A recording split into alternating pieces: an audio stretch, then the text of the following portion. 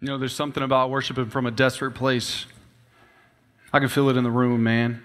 Some of y'all are coming in with some stuff. And the reason why I know is, man, I've been in a desperate place waiting for Jesus to break through in my life. And I want you to know that tonight, if you let him, he's going to break through. I believe that right now. I'm fired up. I'm ready to preach this thing from the front to the maps in the back. You know what I'm saying? Like, I'm ready to go. Because, man, this is big. This is your life. This is your future. This is eternity, man. God wants to intersect every aspect of your life. I don't think he just wants to be once a week. I think he wants to meet with you every day. That he wants to so shake up your world to know that he loves you. That we just have to be in that place where we're ready to receive. And so I hope that you're ready tonight, because I'm ready to give whatever I got. I might change the whole sermon up. I don't know. There's just something different that y'all are bringing in the room, and I'm excited. I'm excited.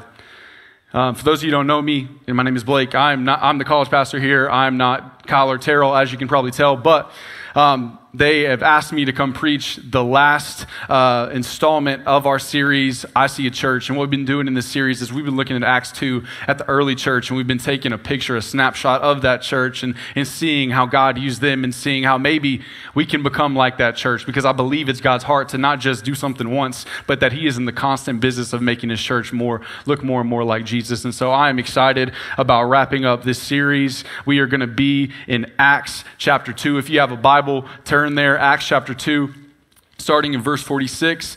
Acts chapter 2, verse 46. But before we do that, I know that some of you might not know your neighbor, and so what I need you to do right now is I need you to reach over to your neighbor and say, "Hey, neighbor." Don't be afraid to talk to your neighbor now. "Hey, neighbor. I've been waiting all week to sit next to you." Come on. Come on. Come on. For those of you looking for the other neighbor, it's not going to happen tonight, but that's okay. Y'all talk to him after service, all right? So, Acts chapter 2, starting in verse 46. Acts chapter 2, verse 46. It says, "Every day they devoted themselves to meeting together in the temple complex, and they broke bread from house to house, and they ate their food with a joyful and generous heart, praising God and having favor with all the people. And every day the Lord added to them those who were being saved." Y'all want to work from the title tonight? We got fires to fight. Touch your neighbor and say, "We got fires to fight." No, I don't think you heard me. We got fires to fight. We got fires to fight. You know, growing up as a kid, you know, the one question that you ask children is, "Hey, what do you want to be when you grow up?" And you know, me, I grew up a little differently than everybody else. I had parents that strongly believed that I should be all of myself, all of me, not to be like anybody else, but to be an original, right? That's what they always said. So I grew up a little bit differently than everyone else. I say that because when you ask normal kids, "Hey, what do you want to be when you grow up?" Most of the time they say, "Oh, I want to be a nurse. I want to be a teacher. I want to be the president." I was not one of those children, and neither was my sister. For a substantial amount of my young life, my sister, she was dead set on being a princess. That was her thing. I'm going to be a princess. That was every Halloween, princess, period. That was it. And me, I'm even a little bit more further along. If you can't tell, I'm already loud. I like to draw a lot of attention. That's just who I am. Sorry, Mom and Dad. That's how I grew up. Prayers for them. They made it through. But I grew up wanting to be a Power Ranger. Y'all know about this if you were there on Tuesday night when I brought it up, but that's because I come from that place. I watched every single one of the TV shows, the movie, the whole thing. I had the outfit, I had the moves, all of that. I was dead set on being a Power Ranger, so much so that if anybody was to ask me, "Hey, Blake, what do you want to be when you grow up?" I looked them right in their eyes and said, "I'm going to be a Power Ranger, period. I'm going to be the Black Ranger specifically because I think black looks good." But anyway, all that to say, I was going to be the Black Power Ranger. I really was. I was dead set on it. Told everybody and their mom, "I'm going to be the Power Ranger." And they're like, "No, you're not." And I said, "First off, you don't know me. I got moves. I will karate, anyway, all the things." But I grew up wanting to be a Power Ranger so badly. But there was this one moment in my life that things started to change. Yes, I still, enjoyed Power Rangers, but just something just shifted in that for me. And I don't know, some of you grew up, late 90s, early 2000s. Like that was like your upbringing, but I'm all of a 90s kid. I was born in 91. I'm a little older, but I grew up right in the thick of the 90s. And I don't know if it was like this for y'all, but 90s field trips were awesome. They were so dope.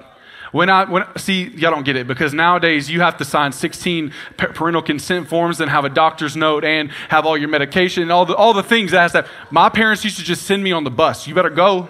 You better behave. And if I hear back, you're going to get a whooping when you get home. That was the situation, okay? That was all the instructions that were given. So I get put at this daycare, and I'm at this daycare, and normally they would take a lot of field trips. And the way that these field trips work is if you were a good kid, you get to go on a field trip.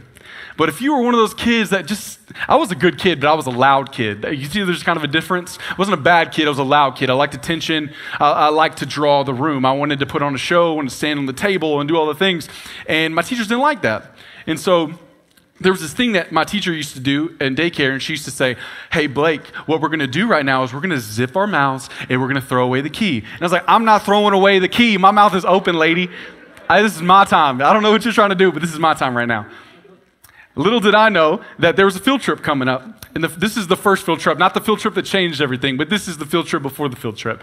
And on this particular field trip, this is when the movie Pocahontas came out for the first time. Y'all know Pocahontas? So Pocahontas came out, and I was so excited about Pocahontas. I was like, hey, I'm on the table like Pocahontas. Yeah, like all of 4 years old, right? And the teacher said, hey, Blake, I need you to calm down and be quiet, or you're not going to be able to go see Pocahontas.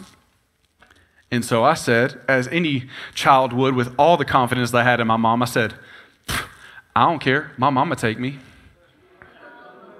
And I did not go see Pocahontas. And my mama did not take me in the timing that I thought she would, but she did end up taking me to see Pocahontas. But I missed the field trip. I had to sit behind and not go. And I was devastated. So this next time, when this next field trip opportunity came up, I was so excited, y'all. I was like, I'm going to be a good kid. I'm going to like zip it and throw away the key before she even says anything. I was sitting Indian style. I can't do it. I'm bow-legged, so it's easy for me to get Indian style. But like, I'm sitting there and I'm like, I'm going to be the best kid on the planet. I'm going on this trip. Best believe. In Jesus' name, I will be on that trip. And I went on the trip because I was a good kid this time. But this trip was different than the other trips that we took. This trip was the coolest trip of my young life. We went to a fire station. If any of y'all have been to a fire station before, it's lit, literally. It's actually awesome. They take you in there. There's these stupid, awesome fireman's poles that you get to jump and slide down. I like went in line like 10 times. Like it was almost like I was like at like a amusement park or something. I just was just riding this thing, and then the next thing was they put all the equipment out, the boots, the overalls, the helmet, the mask, like all this stuff. And so I'm all of this tall, and I'm in these boots that are way too big, and the thing is way too big, and the hat's way too big, and I'm just putting it on. I'm taking it all in. And the last part of this field trip was actually my favorite part. And it wasn't all the fun things, because there was one part of the fireman's outfit that I specifically didn't get to be a part of, because like I said before, I wanted to be a Power Ranger, and there was this axe that the fireman would carry, and my teacher said, do not let him near that axe because he will swing it because he thinks he's a Power Ranger for real. And the dude was like, for real? And I said, for real, bro. Let me get near that axe. Somebody getting it, okay? So after that part, there was this one part that was my absolute favorite part, and it was the time where they show us the fire truck. And I don't know about you, but fire trucks are stupid awesome. They're like huge, long, big, red with a ladder on the top. There's hoses everywhere. Like, it's cool. Like, you see them driving, and you're like, I would love to drive that thing. All of 4 years old, never driven anything in my life, but I was like, I'm going to drive that fire truck. I'm going to drive it. And my moment came. The firemen, they got us all together, and they say, hey, we need a volunteer. And I said, oh, me. And if you're the loud kid, you get annoying, and they just say, okay, we want him. So I got chosen, right? And I'm excited. I run up, I jump. I want to say I had a Power Ranger shirt on. Like, I was like ready. And the guy picked me up, and he put me in the front seat, and I'm in the vehicle, and I'm seeing all these switches and these levers and all these different things that make the fire truck, do fire truck things, which I didn't understand at the time. I just knew one was for the hose, one was for the ladder, and then there was this one that was this red button. And if you know anything about kids, they love red buttons, especially if they're not supposed to touch them. And I'm looking at this guy like, can I touch it?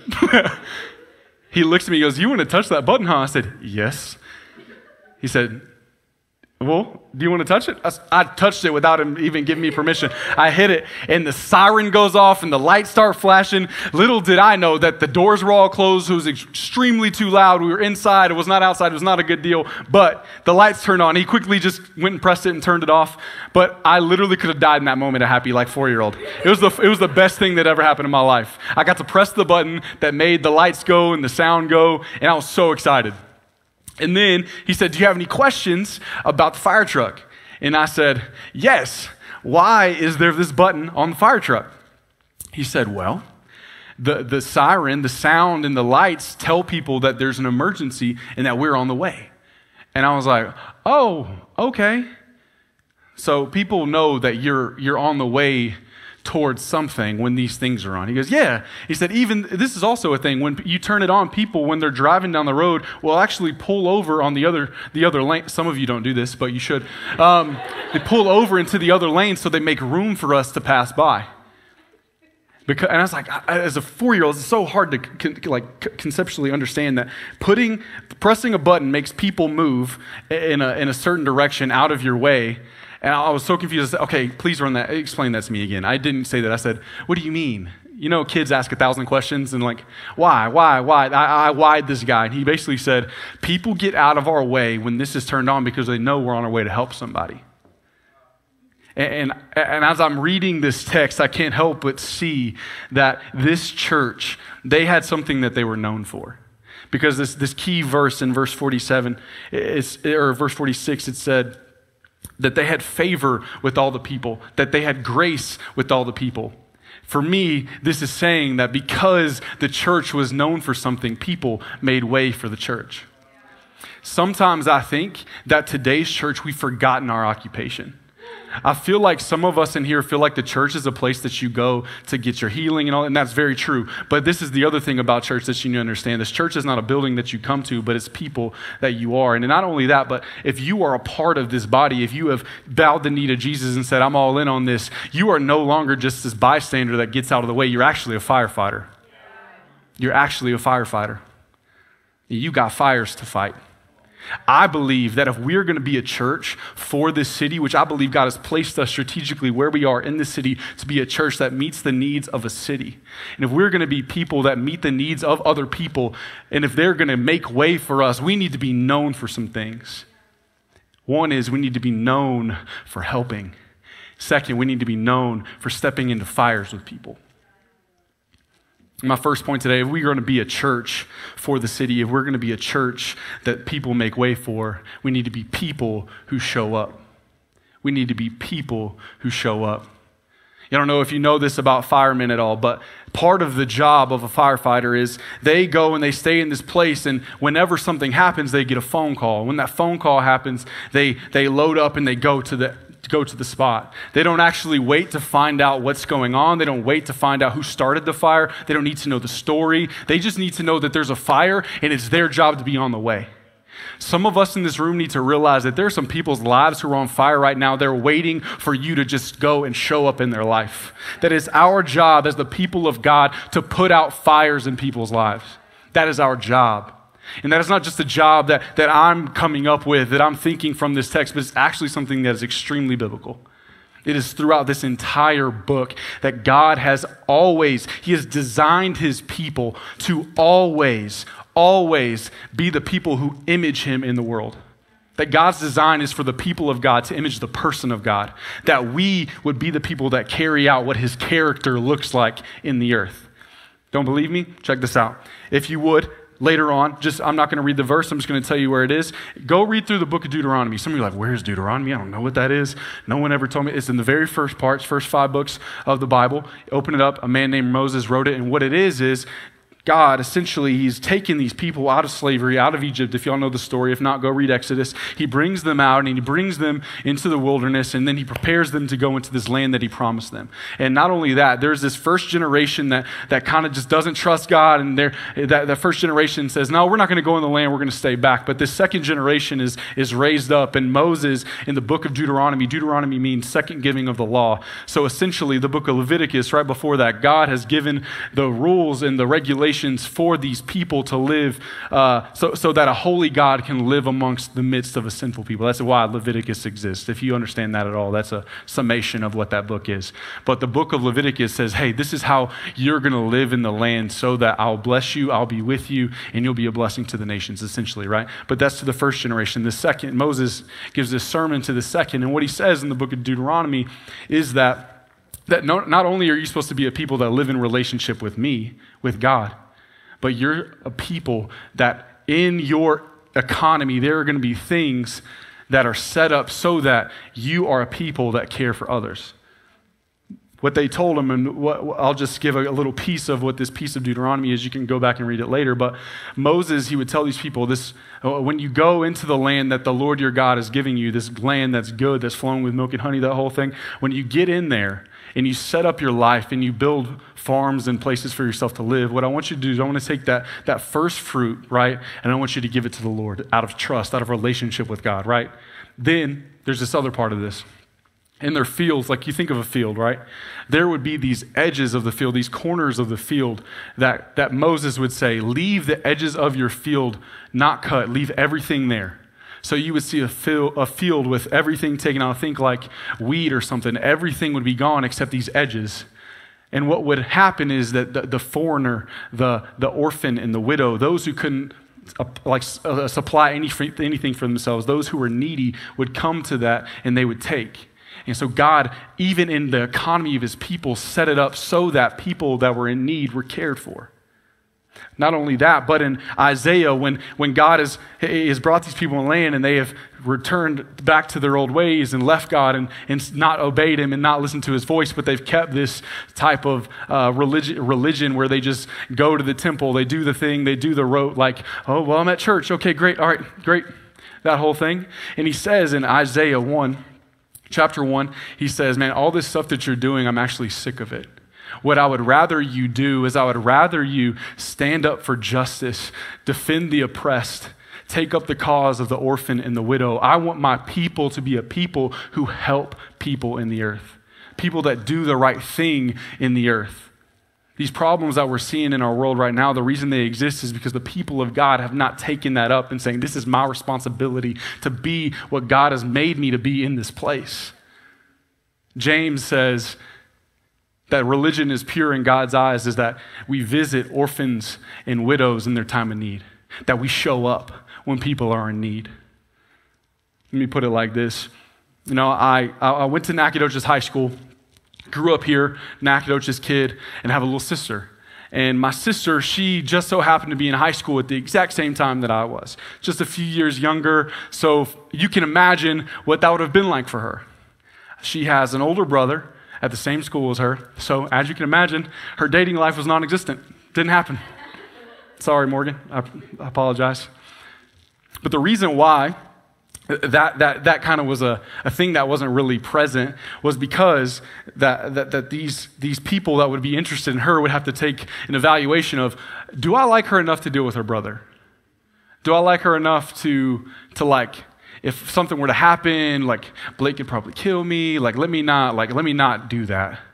But like the reason why for me, why I kind of made this difficult for her was because, you know, I grew up with a dad who always told me that my job was to take care of my little sister. That it was my responsibility as the big brother to anytime anything were to happen to her, it was my job to stand up and fight for her. When somebody hurt her, it was my job to protect her. If something were to happen, if someone were to be mean to her, it'd be my job to stand up for her. And that anybody that would mess with her had to think twice because they knew that they'd have to mess with me. I wonder what it would look like in our world if we decided that we were going to be the big brothers in the people's lives that need help. That if somebody said, I'm going through some stuff right now and there's some people that are hurting me right now and there's some situations that are going on, that we would be people that showed up and said, not on my watch, not with my little sister, heck nah, over my dead body. You're not going to get past me with that. Absolutely not. When we see injustice happen in our world, it's the church's job to step up and say, not while I'm here. When we see people being used and abused and things like that, it's our job to stand up and say, that's not right. It's our job to comfort. It's our job to care. It's our job to protect. It's our job to image God's heart on the earth. It's our job. God's given that to us. It's our job to step in when someone's life is on fire and help put it out. It's our job. It's our job. Not only that, are we not only supposed to be a church that shows up, a people that show up? We need to be a people that stay. We need to be a people that stay. You know, this early church that we talk about in Acts chapter 2, right after this, they just endured extreme persecution. They would basically have their homes taken from them, lives taken, everything, literally everything stripped from them.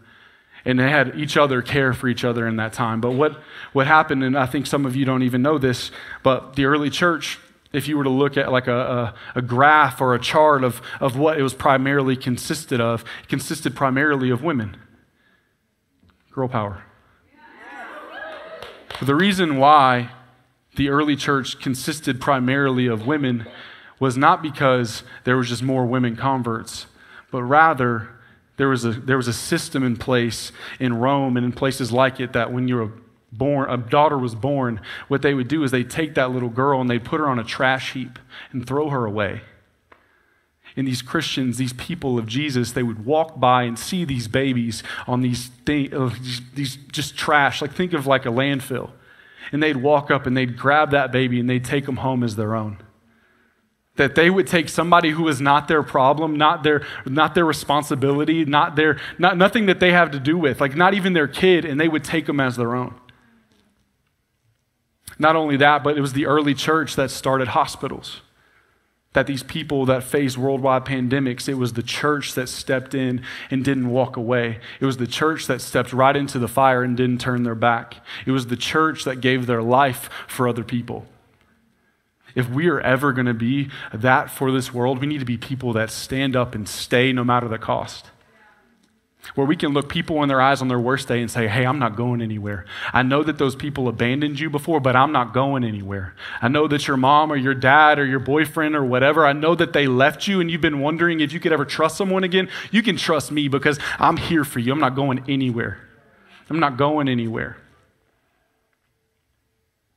That you're in need, you can come to me. You can call me. You can call me. I don't want to be a bother though. No, you can call me. 3 a.m., you can call me. You can show up to my house. You need food, you can show up to my house. Better yet, I'm coming to your house and I'm bringing dinner. That's the type of people that we need to be. Because here's the thing, you know people whose lives are on fire. Yours might even be. Man, it's our job to see that and move. Not wait for somebody else to come do it, but it's our job to stand up and stay for people. It's our job. Galatians 6:2 says that we are to bear one another's burdens. We are to carry one another's burdens. We are to carry each other through life. That's what this church did. This early church, they existed off shared need. That every single person had something happen. These people would have homes taken from them and other people with the home and say, hey, you can come live with us. I don't know how long it's going to be, but you can come live in our spare room. You can come live and sleep on my couch. You can come do, that's what the church existed off of. And guess what happened when they did that? It said that every day the Lord added to them those who were being saved. You want to wonder why churches are dying off and people aren't coming to Jesus and people are giving up on church? Maybe it's because the church stopped being what the church was supposed to be. Where we have been selective in who we stay with. That we've decided, you know what? You look a little messy, like I'm not going to even mess with that.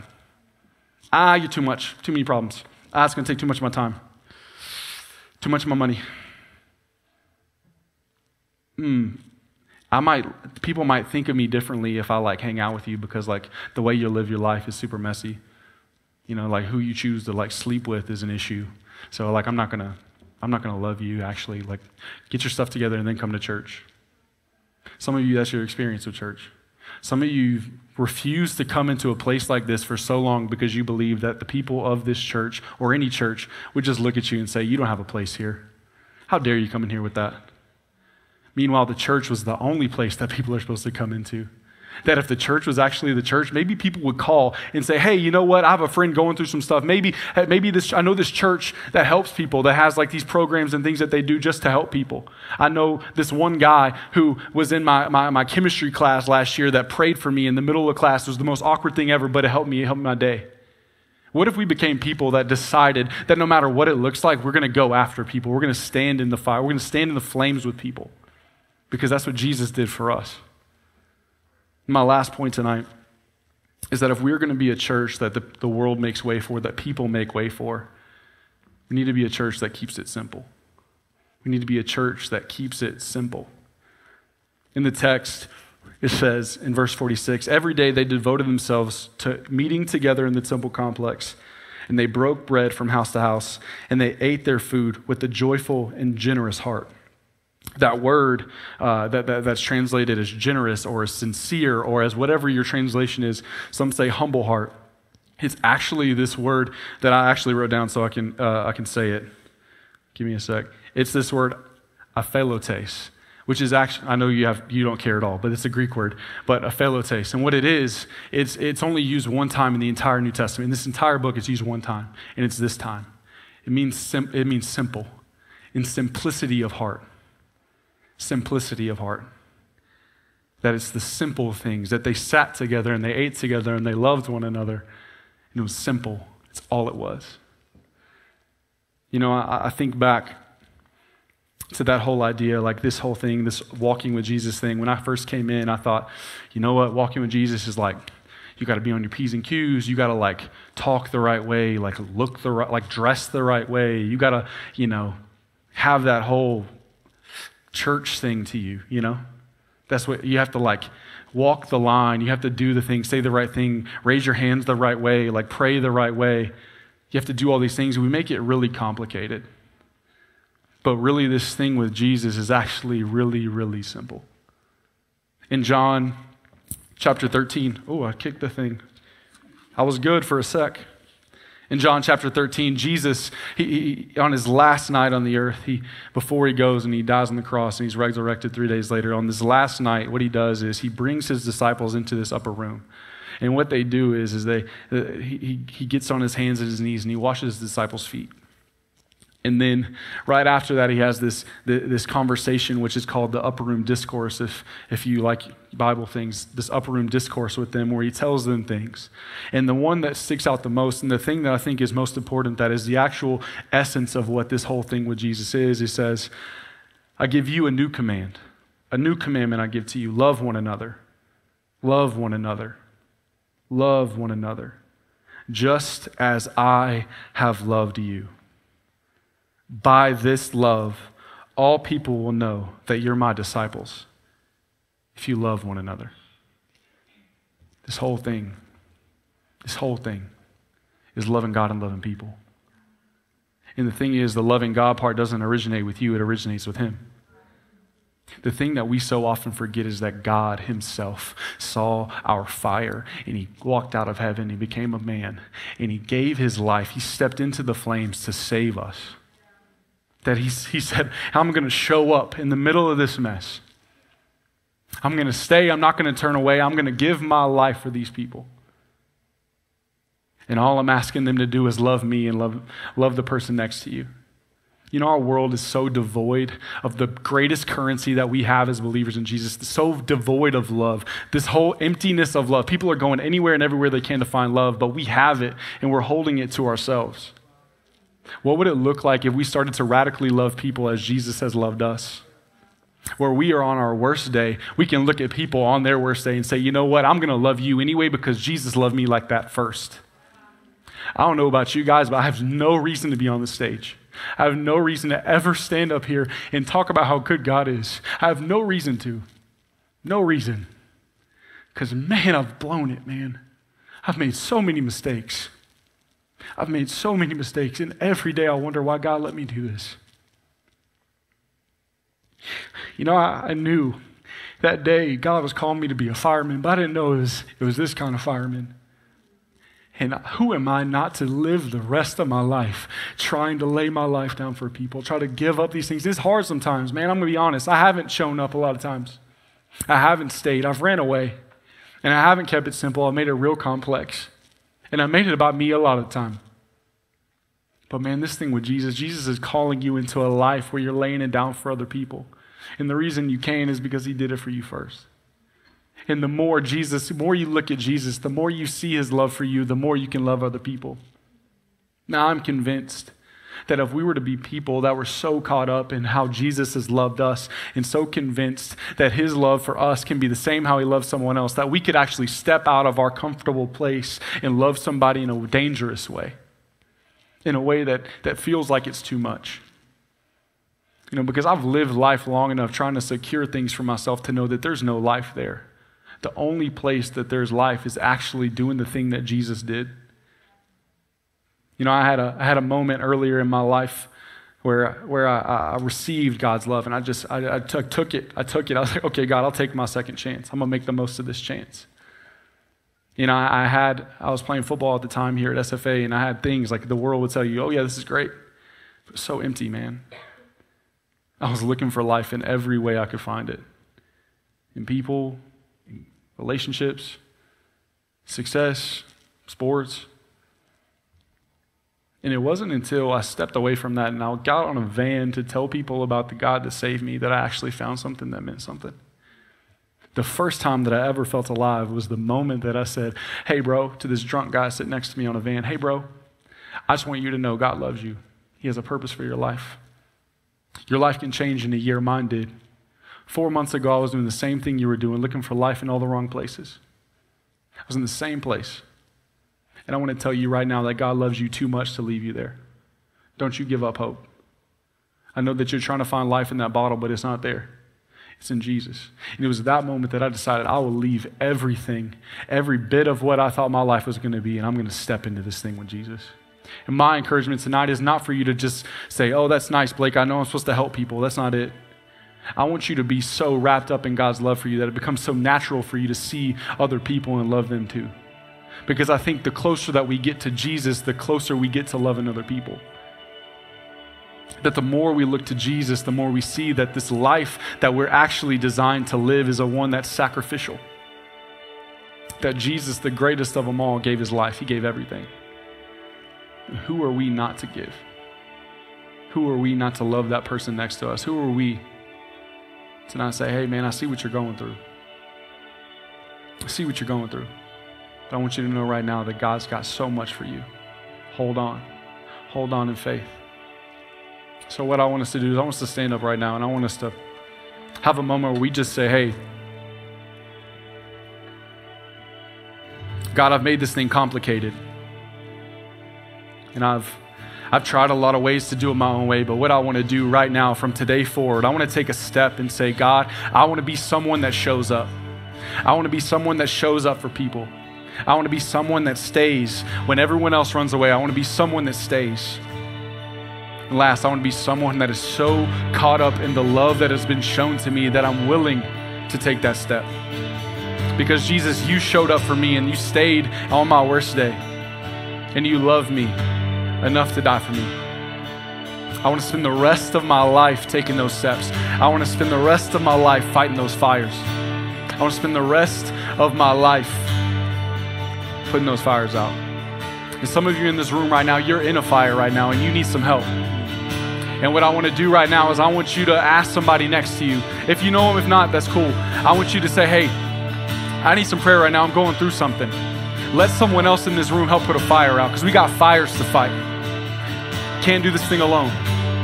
A church is a family, and we walk together as a family. Your problem's my problem.